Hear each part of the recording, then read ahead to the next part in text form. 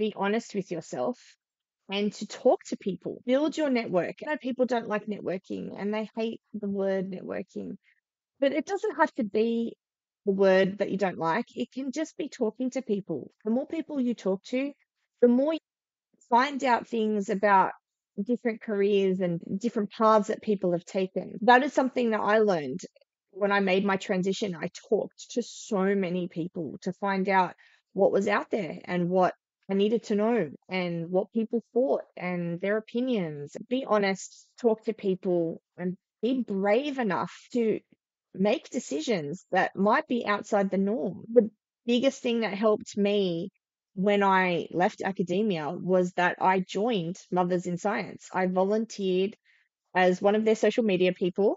When I left the academia, I didn't know what to do with myself.